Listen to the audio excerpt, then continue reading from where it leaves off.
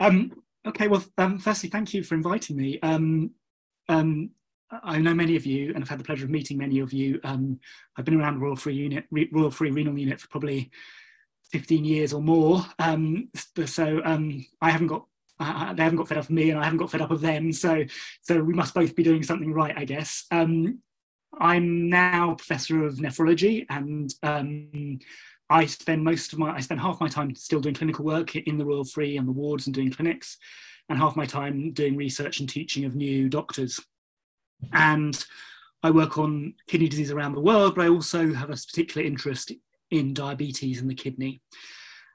And I guess the other thing I thought, this is, it's a depressing time at the moment. We are in a cost of living crisis, there are wars, we've had COVID, there are so many bad news stories at the moment. And I thought it would be nice to talk about a good news story, because really the treatment of diabetes has been revolutionized in the last 5 years, particularly for those patients with kidney disease.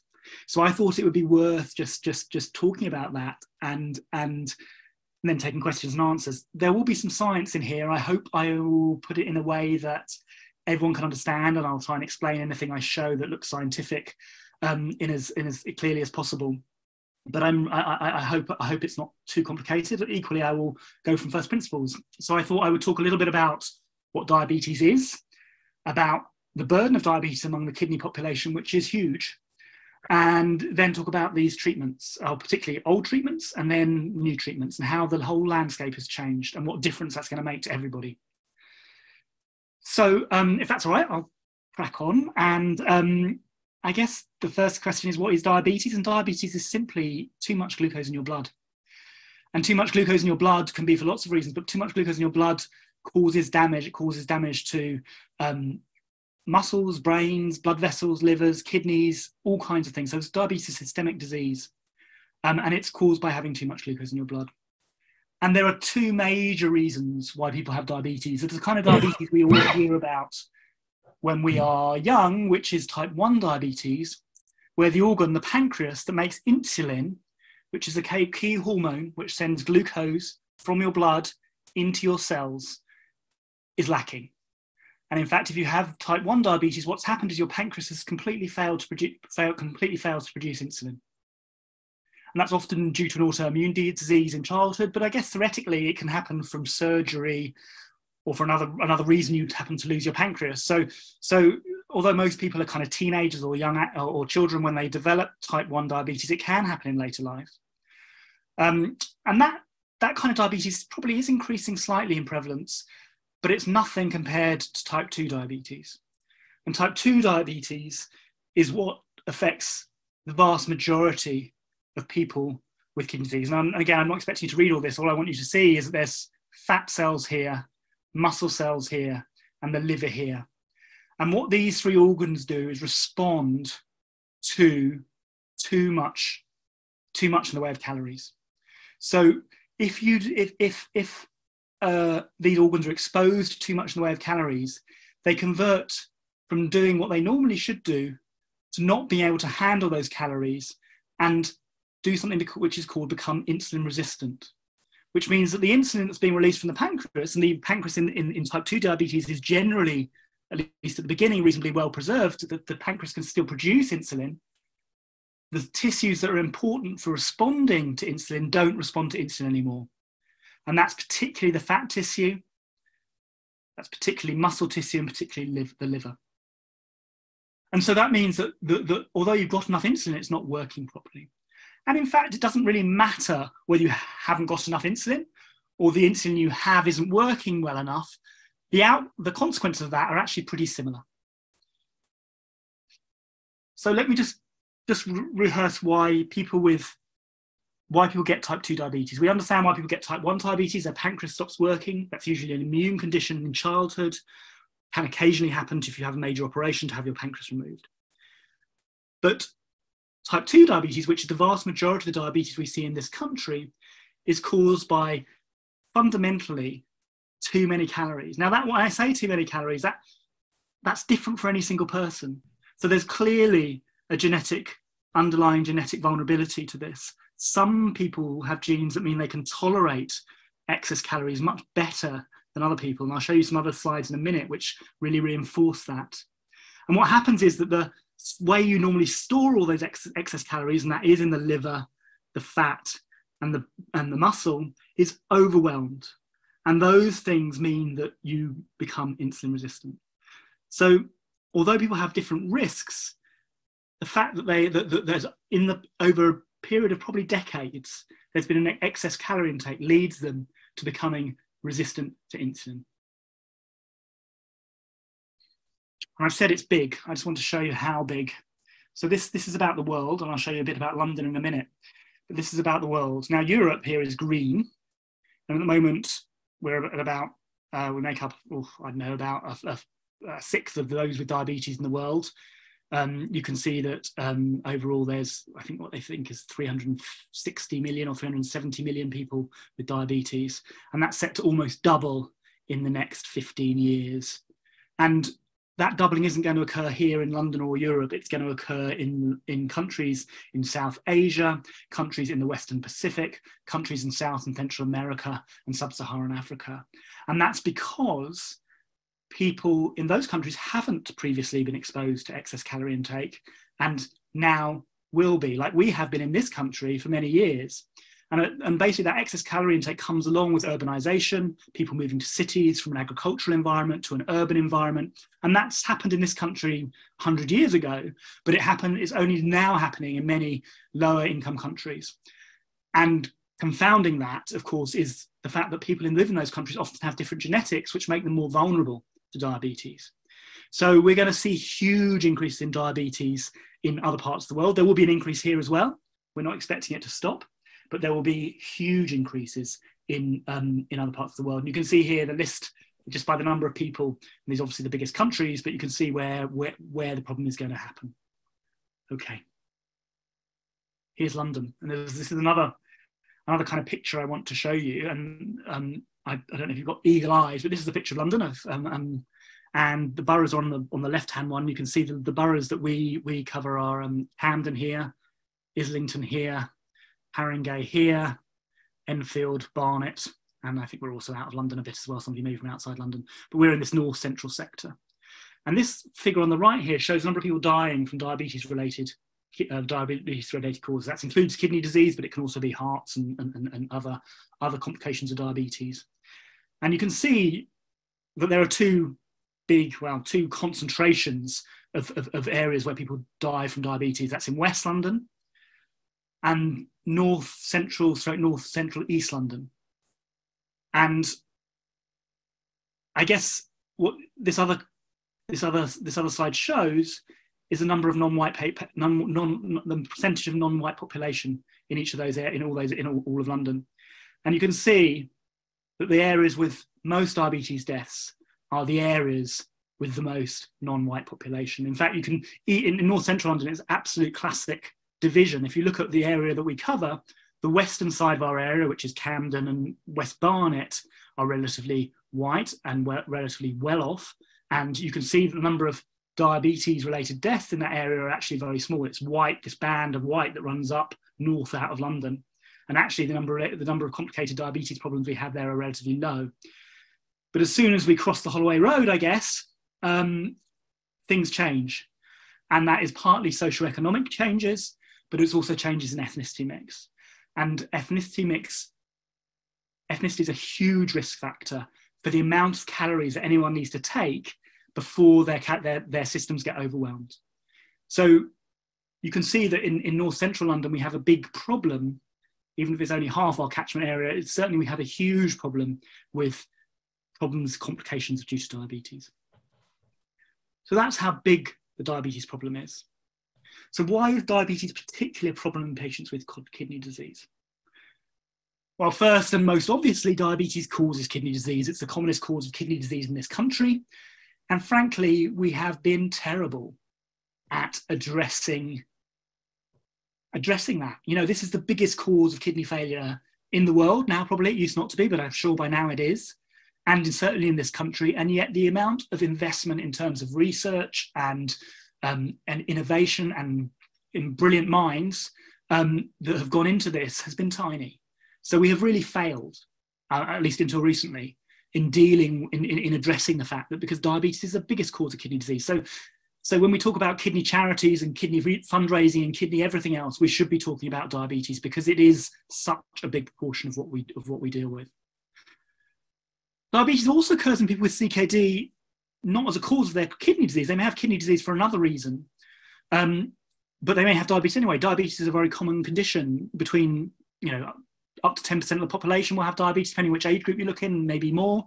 And so a lot of people have diabetes, and a lot of people have chronic kidney disease. So the two may come along together, and managing diabetes in people with kidney disease can be a bit challenging. So we need to talk a little bit about that as well. And then lastly, and those with transplants will know about this, we worry about diabetes as a consequence. Not so much of kidney disease itself, although there are some questions about that, but particularly the treatments we give as part of kidney disease. And those who've received immune suppression, whether that's for an inflammatory disease like vasculitis, or those who are receiving immune suppression for their transplants, will know that we worry about the risk of diabetes very much in those groups of people, because the drugs we know increase that risk. And that risk is very much that same risk we talked about in terms of becoming insulin resistant. The drugs we talk about are not causing a reduction in insulin supply, but what they are doing is lowering that threshold for the amount of calories you need before your system is overwhelmed and you can no longer manage the sugar anymore, and you become insulin resistant. And that occurred with the drugs that we've talked, with the immune suppressive drugs. That's what happens. So just to go into this in a bit more detail, this is from the UK Renal Registry. These are people on dialysis. You can see diabetes, as documented here, makes up 31% of people on dialysis. I would say that this is probably an underestimate of the total number of people with kidney disease, because I think probably as a proportion of people who end up on dialysis, probably more people with diabetes may die before they receive dialysis. So probably the number of people with kidney disease and diabetes is higher than that. But on dialysis, we reckon about a third of people on dialysis have a diabetes as a cause of kidney disease. And you can see other causes down here, and if we compare it to things like glomerulonephritis, includes IgA or vasculitis, polycystic kidney disease, lots we still don't know about, congenital disorders. You can see they're all relatively small compared to the large proportion of people with diabetes. So diabetes, management of diabetes in chronic kidney disease, I'll talk about more as we go forward, so I'm going to skip over that. And then just a bit about diabetes post-transplant. So I'm going to show you lots of these curves going forward. So this is a sciencey bit, I'm sorry about this. I'm just going to explain, I'll explain them several times. These curves, you might see them a lot in research papers, and you might see them in the news. And what they are descriptions of the number of people either with or without a particular something happening. And in this case, it's the number of people developing diabetes after a transplant. And you can see it's a percentage up here, and it's almost always a percentage up here, and it goes from 0 to 100. And here is time, and this goes out to 25 weeks, or about half a year. And you can see that as you go along, when you start, this is people without diabetes to start with. So this doesn't include people with diabetes as the cause of their kidney failure. This is people without diabetes as the cause of their kidney failure. 100% of people don't have diabetes when they get their transplant. But in the 6 months following someone's transplant, about 15 to 20% of people will develop diabetes. And that's even since we've minimized the use of steroids. So we always thought steroids were the worst culprit for this, but most of you will know we try and reduce the amount of steroids we use. And in fact, the drug we think that's most responsible for this is tacrolimus. But tacrolimus is such a brilliant drug in so many other ways that we accept the risk of diabetes and deal with it when it happens, rather than not using tacrolimus, because tacrolimus prevents rejection brilliantly. So we continue to use tacrolimus, but there's still this risk is there. And so if after 6 months after transplant, 20% of people have developed diabetes, that's also something we need to really, really be thinking about. And again, hasn't been a focus up until recently. So let's just talk a little bit about what we do. I'll talk very briefly about what we used to do with diabetes. And I think one part of this is really important because... Can you contribute, or be just listening to it? Sorry, someone got a question? No? Okay. So reducing carbohydrate intake and behavioural interventions can make a big difference. So if you look at this, this is a study from 20 years ago. And again, here we can see these graphs again. Again, time at the bottom, this time it's years, so it goes out to 13 years. And again, it's percentage, and this time it's a bad thing happening. This is dying. So you want this line to stay at 0, and it's going up over these 15 years.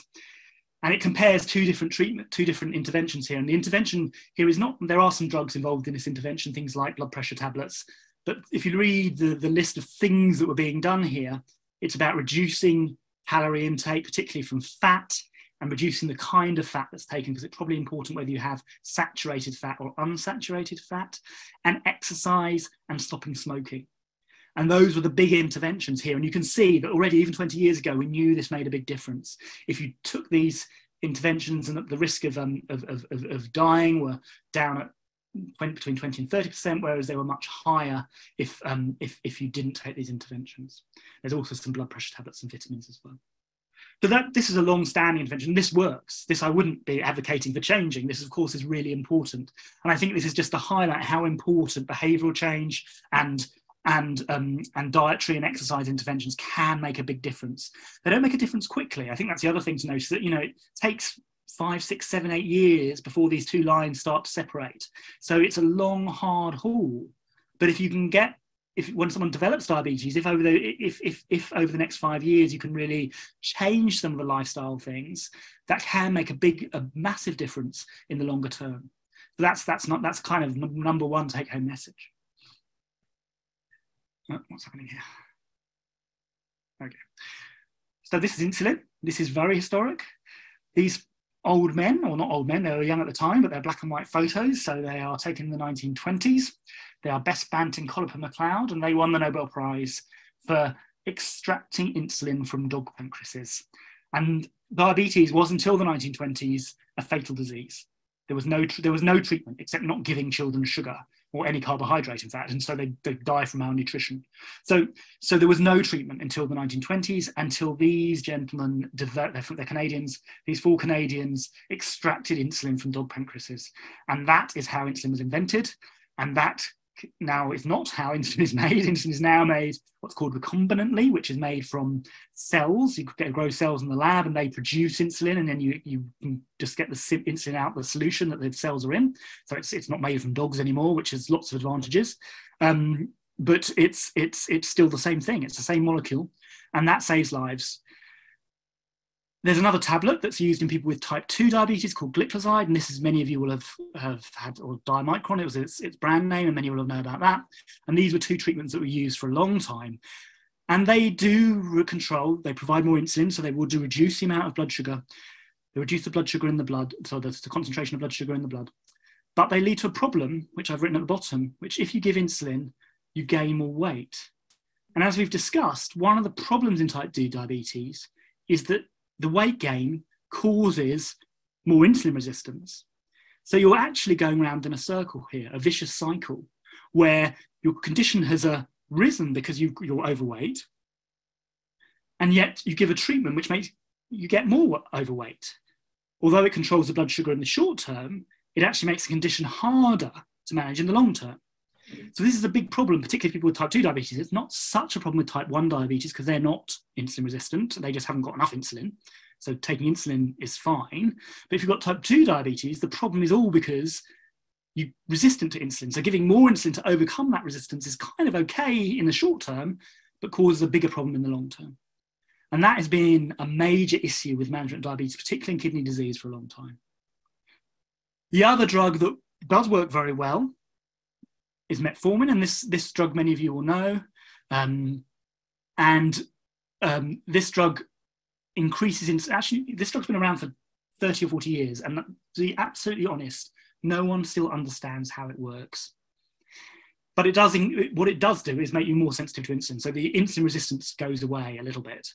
And why, no one really knows, but it works, and so people have carried on using it. I'll talk about a little problem with it in a minute. There have been various other drugs over the last 20 or 30 years, but they don't work or they cause harm, and so they haven't been used. Just while we're going through historic treatments, many of you will have been taking or will be taking drugs that are called ACE inhibitors or angiotensin II receptor blockers, like ramipril or losartan. These control blood pressure, but they control blood pressure in a particular way, which protects the kidney, particularly in diabetes, but in all forms of kidney disease, from requiring dialysis. Again, you've got this same line. You've got a bottom line with people on the treatment of, in this case, losartan, which is an angiotensin II receptor blocker, versus not taking that medicine, where then you're much more likely to end up on dialysis. And also these protect you from dying. Similarly, cholesterol tablets have a similar effect. So these two medicines aren't really treatment for diabetes, but they're a very important part of the treatment that people with diabetes have had and should continue to have. Okay, so that's been the past. And why was it such a problem? Well, insulin in CKD is problematic because insulin's partly broken down by the kidney. So not only is there the weight gain that's the problem, there's also the problem that comes about because if you take a dose of insulin, you've got kidney failure, there's a big risk you take too much insulin. And in fact, I run a diabetes kidney clinic in the Royal Free, and often patients come into my clinic saying, doctor, it's great. My blood sugars are under control for the first time in 10 years, and I'm even having some low blood sugars. I've never had that before, it's brilliant.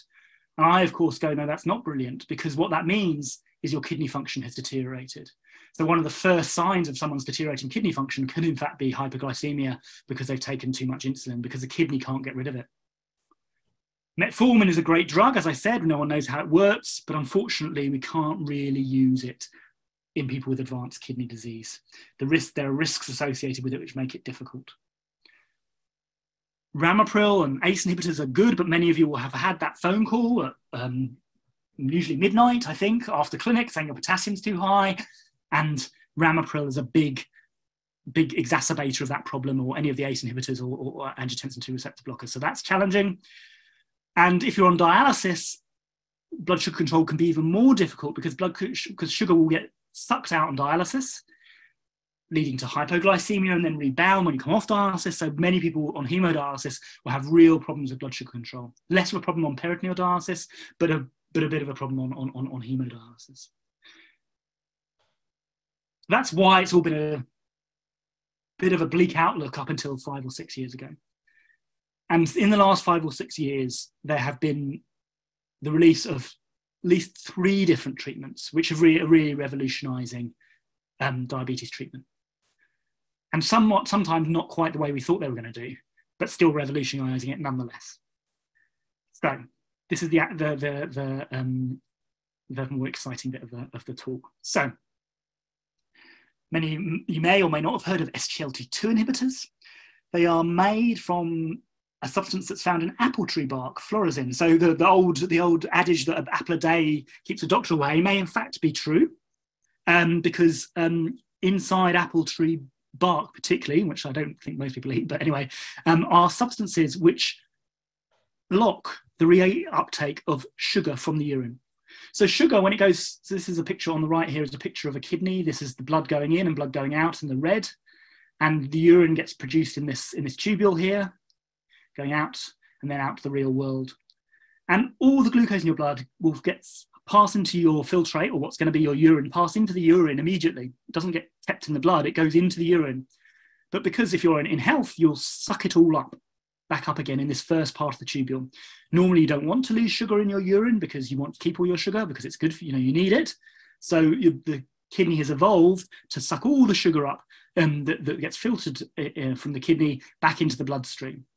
But the SGLT2 inhibitors block this process, and this channel here is called SGLT2, which is why it's called an SGLT2 inhibitor. For those that are interested, sodium glucose transporter 2. So that's blocked, which means that instead of the glucose ending up back in your bloodstream, it ends up out in your urine and out in the real world. And there are 3 of these that are licensed in the UK. They are dapagliflozin, empagliflozin, and canagliflozin. And for the purposes, as far as I'm aware, there is no difference between them, which is great because it makes them cheaper. And here we're seeing these lines again. And again, this happens to be dapagliflozin. It doesn't matter which one. And here we've got time, and here we've got a whole bunch of bad events that can happen in each of these 4 panels. This is a combination of dying and kidney failure. This one here on the right is the development of kidney failure, and you can see this is just 2 years So this is a much shorter timeline than I've shown you in any of the other graphs. This is just 2 years, and you see a almost 40% reduction after 2 years. So 35% reduction in risk of dialysis after 2 years. That's absolutely huge. That's bigger than everything else that's come before, and it's coming very, very quickly. So this is really interesting because these drugs, I know I'm running out of time, so I won't go on for too much longer, but these drugs were invented as glucose managing treatment. They were given to people with diabetes 10 or 15 years ago. They came onto the market, and they made you pee out made you pee out sugar, and they reduced people with diabetes sugar by a little bit, but they were okay. They gave people a bit of thrush, so they weren't used very much. And everyone said they won't work in people with kidney disease because they work on the kidney, and people with kidney disease, their kidneys don't work. And indeed, if you give these drugs to someone with kidney disease, their blood sugar doesn't change very much because the glucose isn't being excreted by the kidney anyway. So these drugs don't, in fact, work by making you excrete sugar. They do something else, which again, we're not really very sure, but what they do is absolutely fantastic. So they may help you. So they may help someone with diabetes and CKD help control their blood sugar a little bit, but mostly they are being prescribed now to stop those people needing dialysis. And that is absolutely huge. And this just as to kind of, so 2 more graphs, and these are a bit different, these graphs, just to look at the predicted, this isn't real data, this is what people think is going to happen over the next 20 years. So these graphs over the next 20 years, if you look on the graph on the right, there's 20 years along the bottom, and again, you've got 100% up here, but this time, at the beginning, we've got all the people here with CKD in light blue. Light blue CKD stage 2, stage 3A, 3B, and 4 and 5.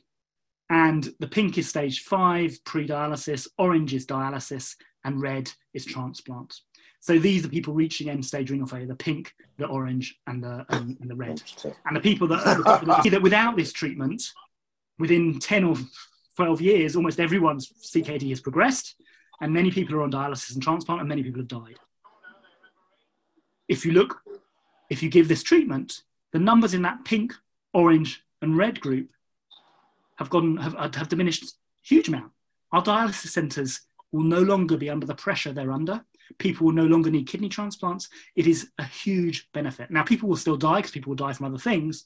A lot of people with diabetes are elderly, so we can't expect to completely stop people dying, but we can expect to stop people dying with kidney failure, and this is going to have a huge, huge benefit. I'm going to rush quickly through 2 more treatments because I think I should leave time for questions. So there are a bunch of drugs called incretins, of which there are 2 types. Some of you have maybe used to taking linagliptin or sitagliptin. These are called DPP-4 antagonists. They are tablets. They probably help control blood sugar very well. They may not protect people from kidney failure so well. Unlike the GLP-1 agonists, which are usually injections, often once a week. Many of you may have come across them. They're dulaglutide, zenotide, liraglutide, and semaglutide. And again, these have very similar effects. If we look at this panel here of people needing I think this is change in GFR. This isn't people needing dialysis. So in the green here is people taking insulin, and their kidney function falls. But the people taking these other drugs, this is dulaglutide, their kidney function is preserved. The drug I'll mention is finerenone, which is a different kind of diuretic, which may have had to come across.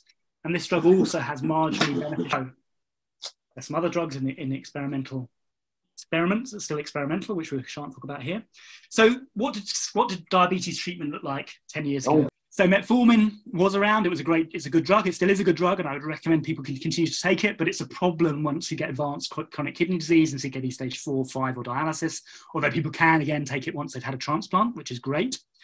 And then after that, we only had ACE inhibitors and statins, which are good treatments, but they don't treat the diabetes, and insulin and gliclazide and the other similar drugs, which are okay, and they help control the blood sugar, but they caused weight gain, and that was a huge problem. And now we've got drugs that don't cause weight gain. In fact, many of these drugs cause weight loss. The 2 drugs I've just mentioned to you, the SGLT2 inhibitors, that's dapagliflozin, canagliflozin, empagliflozin, and the injections, once a week GLP-1s, that's the semaglutide, the dulaglutide, they actually cause weight loss. So that's brilliant, because that's actually cutting into the vicious cycle of people who've got high sugars, getting and taking insulin and getting more overweight and becoming more insulin resistant, needing more insulin, and that vicious cycle, which we can't get on top of. So these drugs are brilliant because they interrupt that vicious cycle. So SGLT2 inhibitors, we know we can certainly safely use down to an EGFR of 20 and maybe probably right down to dialysis. We don't know yet about dialysis. There's a trial going on, or just about to start, of looking at whether these drugs help in dialysis. Now, they work on the kidney, so I don't quite know how they would work in dialysis if you're not passing urine, but they might. It might be something we don't understand about them. And similarly, transplant, there's been some anxiety about using them in people who have got kidney transplants or taking immune suppression. I've actually noticed a lot of transplant physicians are using them anyway. I think they will, that we haven't got the trials yet. There is a trial that's kind of going. We've been trying to conduct another trial for a while, but I suspect most transplant physicians will be using these drugs because they will work just as well in people with transplants as well. I think the anxiety relates to people becoming dehydrated, but I think most transplant recipients are really good at stopping themselves becoming dehydrated, so I think those risks are pretty low, but they're not yet licensed. So only licensed to CKD4. GLP-1 and agonists, these drugs, the injections, once-a-week injections, certainly down to needing dialysis. There's no real evidence in dialysis or transplantation. I don't know when there will be. I think people are using them. And the new diuretic drug I've been talking about probably is only going to be useful in early CKD. And then we've got the old-fashioned treatments as well. So really, these two new drugs, the SGLT2 are revolutionary. What no one's ever tested is whether if you take both, you end up with double the benefit. And I suspect the answer is yes. So I think the answer is probably the benefits are going to be even greater than if you took one or the other. So if that's the case, we've got a really optimistic future. I haven't really mentioned type 1 diabetes. Type 1 diabetes has changed a bit. There are continuous monitors, insulin pumps, potentially artificial intelligence that can work out how much insulin to give. And maybe even some of these drugs will be useful in people with type 1 diabetes, but that area is yet to be fully explored. So the benefits are huge. Do they add up? Probably. And if they do, then the future really is bright. Thank you for listening. I'm sorry I rushed a bit, and I'd be delighted to take any questions. Thank you. Fantastic, Ben. Thank you very much. You've taught me a lot of things that I wasn't aware of, so thank you for that. Okay, I want to ask you a question, Ben. I had my first transplant 23 years ago. For the first 18 years of my transplant, I didn't have diabetes. Everything was fine. And then 5 years ago, after my second transplant, I got diabetes. I didn't have, sorry, my brain's not working. The medication that they give you straight afterwards to strengthen you, beginning with S. The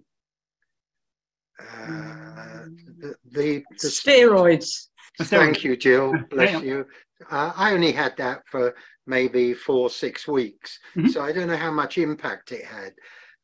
So tell me, what could have been the reason why I developed type 2 diabetes? So, I mean, yeah, great question, and you're absolutely right. So I think there's the big elephant in the room, David, and I hate to say this, and that's age. And that's is you've got older since your last transplant, and there's nothing anyone can do about that. So the biggest risk that changes from the time of your first transplant to the time of your second transplant is you're older, and age is definitely a risk factor for becoming insulin resistant. So that's number one. You're right that steroids are a risk, and one of the reasons why we've been so keen to stop steroids early, and we now do that as routine unless there's a reason not to, is because they also increase the risk of diabetes. But the third drug, or the third thing that no one is avoiding because we still use it all the time, is tacrolimus. And tacrolimus does cause, we know tacrolimus causes diabetes. And I mean, I don't know whether there'll be another drug to replace tacrolimus in the near future. There have been new drugs, but they've never worked as well in terms of preventing rejection. And so it's always, tacrolimus, for all it, for all the negative things about diabetes and blood pressure and various other little things it does, for what the adverse effects compared to any other immune suppressive drug are actually very small, and its efficiency at preventing rejection are brilliant. And you know, I don't know if anyone's had a transplant in the certainly pre-tacrolimus years, but the pre-calcineurin inhibitor years, and you know, people were on huge doses of steroids. They were you know, often had their spleens removed. They had all kinds of horrible things done to try and prevent them rejecting their kidneys, and often it didn't work.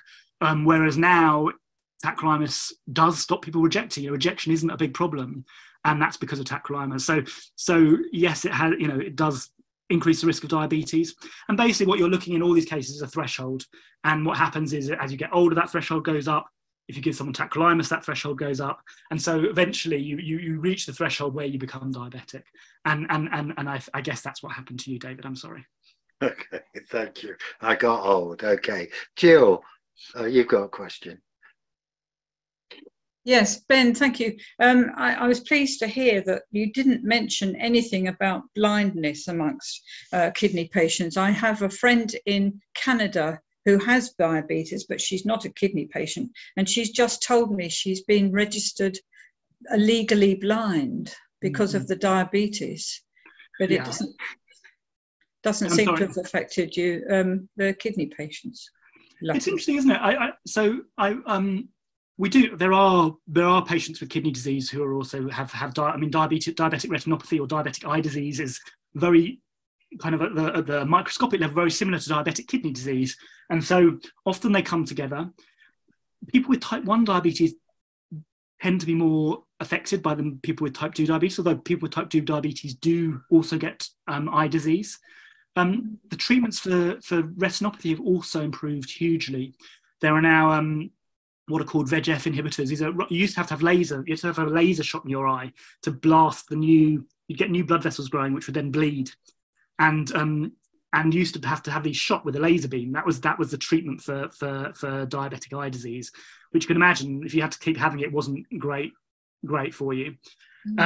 But there are now injections that can go into the eye that actually prevent those blood vessels growing, and that they are hugely successful. So if caught early, and I know that diabetic eye screening is something that people are invited to every year, and I would encourage people to attend, if caught early, diabetic eye disease is much less of a problem than it used to be. Okay, thank you. Okay, thank you for that question, Jill. Naran, thank you for your question. Can you say a little bit more about the pros and cons of continuous monitoring of blood sugars in type 1 diabetes? So I think they are mainly pros and very few cons. So I guess what we're talking about is the kind of blood glucose monitor that attaches to the skin, for those that don't know about it, and you wear for a few days. They have a monitor so you don't have to prick your finger every few hours to check your blood sugar. What you have is a thing that's a kind of a plastic dressing which attaches to often your shoulder or your arm, and it has a little needle that is inserted under the skin, and it sits there continuously. And there's an app on your phone, and you put your phone next to it, and it will tell you what your blood sugar is. And so I guess there are some technical issues which I think have got a lot better. So sometimes the monitors get misplaced. The probe that sits under the skin moves. People might have infections around where the monitor goes. Some people don't like having a monitor attached to themselves. So there's kind of technical issues. I think the other kind of con is that it's not, the monitor isn't actually in your blood. It's in the subcutaneous tissue. So the kind of relationship between the blood sugar and the blood level, that the sugar level that the monitor is actually detecting isn't 100%. So it takes people a little bit of time to get used to, and some of the that's one of the reasons why the kind of automated if you have an insulin pump that's injecting you with insulin and a monitor that's checking your sugar, you could just let it all go automatically. That hasn't quite. I mean, some people do that, but it's not perfect. And part of the problem is that the monitors aren't really detecting your blood sugar. They're detecting kind of the sugar in your subcutaneous tissue. So it's not perfect. So you have to kind of get used to that and work out work out, what that means, what the monitor's saying, and what that means about your actual blood sugar. And it just means, about how quickly things will change. For example, lots of type 1 diabetics will know if they give themselves an injection of insulin, how quickly their blood sugar will change. And that may be different if they're using the monitor, the continuous monitor. So I think there are some kind of practical issues and some technical problems, but I think it's going to be the way forward. I think that they will get smaller. So I think the people that are bothered by them will become less bothered by them. I think the software that works out, how much insulin you should give will get better. I think that it will soon be the way, and I think that it will mean that people don't have to worry. People with type 1 diabetes, at least, don't have to worry about their blood sugar control in the same way they used to. And for teenagers particularly, that's a massive thing, because many people will know that it's in the teenage years of people with type 1 diabetes where control goes all over the place, and that's when they're on a road to end-stage renal failure that can't be diverted from. I've seen these monitors advertised, and the system and the regular rental are quite expensive. But can people with type 1 diabetes get them on the NHS? So definitely. So the rules they keep changing because of COVID. So type 1 diabetes, definitely. You can get them on the NHS. You just need to talk to a diabetes consultant. And in fact, I would be surprised if people with type 1 diabetes haven't had that discussion with their diabetes consultant. Type 2 diabetes is a bit more complicated. Certainly, if you're not on insulin, then you won't get them. If you are on insulin, some people have been able to get them on the NHS, and I think it varies a bit. Certainly during COVID, they were encouraging that because partly, you can monitor someone's blood sugar remotely, and you don't have to go to clinic. You can just download your blood sugar readings. So there are all kinds of advantages to doing it, that way. And you don't have to go to the chemist to pick up strips and all those kind of things. So they were definitely being released more generally, and I think that is still the case. If you've got type 2 diabetes and you're on insulin, particularly if your blood sugars are difficult to control, you should be able to access it on the NHS. Okay, great. Look, the last question that I'd like to ask is regarding the risks that those that don't have diabetes. What are there some short and simple things that you'd say to CKD patients to help them avoid getting diabetes? And obviously there's some obvious ones, but over to you. Yeah, they are. I don't know if they're obvious, but so I guess, as I said, we've got to think about this as building up to a threshold, and what you want to avoid is ever getting to that level. And I guess as a CKD patient, the problem is, particularly if you're going to end up with end-stage renal failure and need a transplant, you're going to be pushed up anyway, because you're going to receive those drugs that push you up towards that threshold. So if you can make everything else and we can't avoid that. So if you can make everything else as low as, all your other risks as low as possible, then that's really important. And the two major things are weight loss and exercise, really. They're the two big things. And of course, they're the two very difficult things to do. And I know how difficult it is, particularly people with CKD, particularly on dialysis, how challenging it is to find time to do exercise. But weight loss and exercise are very important. And many people know that actually some of our transplant workup clinics will now talk a lot about weight. And even if you're not diabetic, we're very, very keen on people losing weight before they're transplanted for one of the reasons. I mean, it's partly surgical reasons, but also the risk of diabetes following transplantation is so huge. And so exercise, weight loss, lifestyle, dietary interventions, a healthy diet, and everyone has, at least everyone on dialysis and in the low clearance clinic has access to a dietitian, and a healthy diet is difficult when you've got kidney disease, I know, because you've got to worry about potassium and you've got to worry about other things, but that's really important too.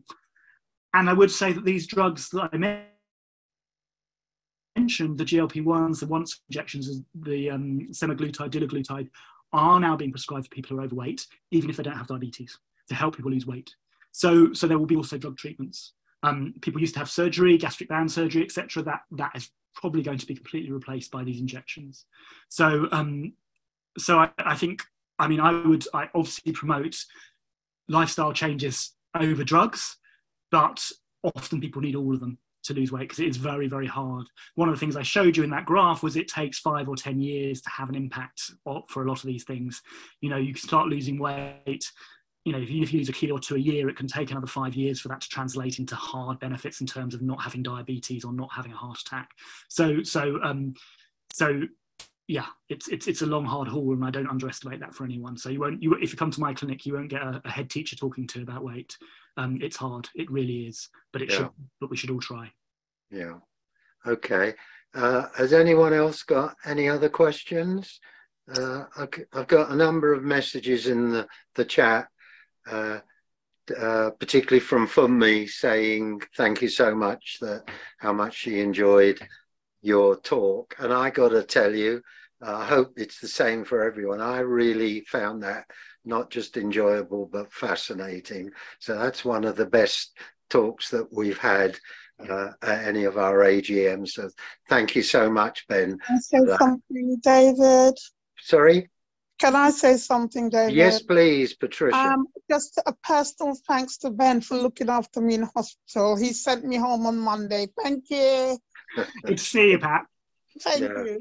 Yeah, I can remember Ben giving me permission to stay an extra day after my transplant because I didn't want to have to come in the next morning for a checkup. So thank you for that. I don't expect that kind of special treatment again, David. All right. Thank you very much for having me. It's a real pleasure, and it's you know, a really important thing for me to do as well, to have the opportunity to talk to you guys. So it's been really helpful, and thank you for me. Thank you. And it's great that we'll be able to put this onto our website, so it won't just be raw-free patients that will get to see it. It's patients that Google anything to do with diabetes and techniques and methods. There's a chance that it's going to appeal to them. I understand if you want to go, if you want to stay, you're very welcome, but we'll understand the Morocco game is over against Belgium. Morocco just beat Belgium 2-0, surprisingly. But anyway, I've got some 5-year-olds who are keen to have my attention, so I might leave, but thank you so much. Thanks. Thank you.